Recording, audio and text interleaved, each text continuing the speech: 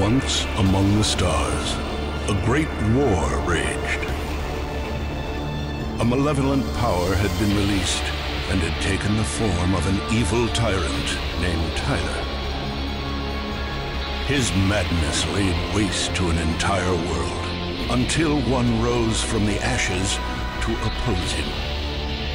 Her name was Julie, and when the battle was done, she alone stood triumphant. Since that day, 30 years have passed.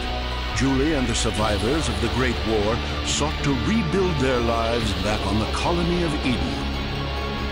As the colonists rebuilt their world, they discovered something wonderful.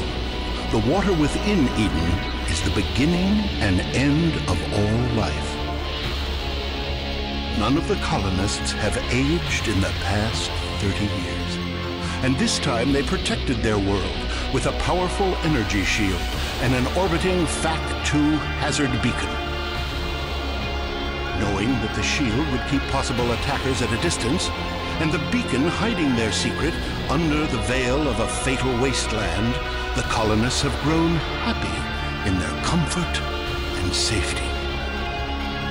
But the universe is full of would-be gods, and the machines of man alone cannot change the call of